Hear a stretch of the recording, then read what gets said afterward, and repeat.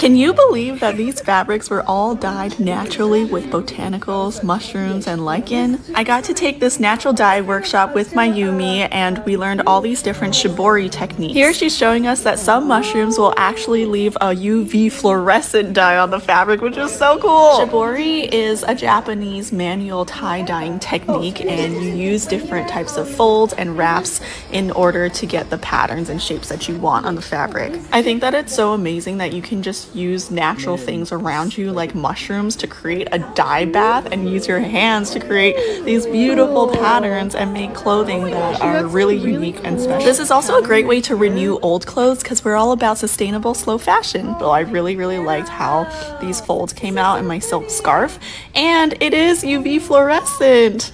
See? Oh my gosh! I told you, right? Yeah. UV fluorescent. Yeah. This is the dead man's foot, and it's UV. Okay.